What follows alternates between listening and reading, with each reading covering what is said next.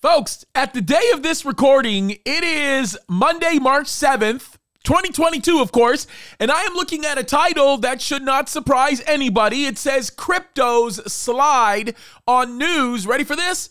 Biden to sign crypto executive order this week. Yes, he's finally going to get around to it, folks. And I just want to simply say that in the book of Revelation, it talks about a one world government and a one world economy that is, in essence, cashless. And I want to simply say that we are going in that direction, and we're going in that direction quite quickly. Let me read a portion of this article, and I don't think it should come to a surprise by anybody, but he is wanting to lay out their strategy, which I don't know if anybody as sophisticated as old Sleepy Joe can come up with something so radical for a strategy with cryptocurrency. But it says this.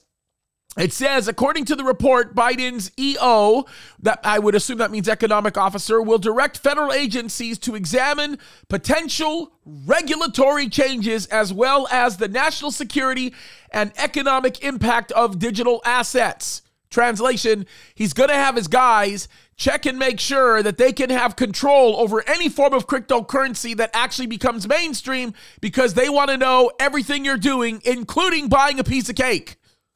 That's really the translation. The article goes on to say it comes at a time when the White House approach to crypto has attracted fresh attention amid concerns that Russian firms and oligarchs could use cryptos to evade restrictions. Okay, translation. We're watching the Russians get away from restrictions that are being placed upon them, so we want to make sure that we can completely choke out our own people when they choose to rebel against what the government has to say.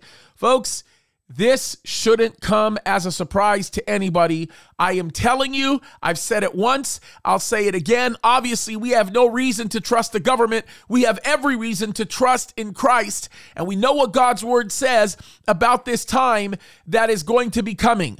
I have said it before, I'll say it again. The United States of America becomes inconsequential in Bible prophecy because these globalists who truly seek and desire to rule the world with a very small ruling class will in essence be the ones who enables the final Antichrist after we're raptured, by the way. Thank God. Praise God.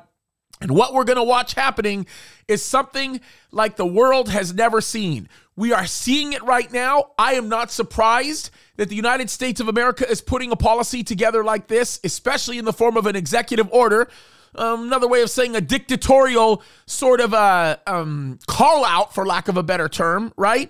And there's a reason behind that. Well, there is a pun intended behind the term call out. Anyway, all of this is being done because we know we're moving in the direction of one economy, and that is the economy of the final Antichrist. Folks, we've got to pay attention to the things going on around us. And while we are on this earth, yes, we Christians, while we are on this earth, we have an obligation to step up and to fight the good fight, knowing what God has in store for us as we continue to move forward in a world that hates God and is growing in their hatred for God. It is time for us to stand up for righteousness and the truth, you guys, because Jesus is coming soon. God bless you.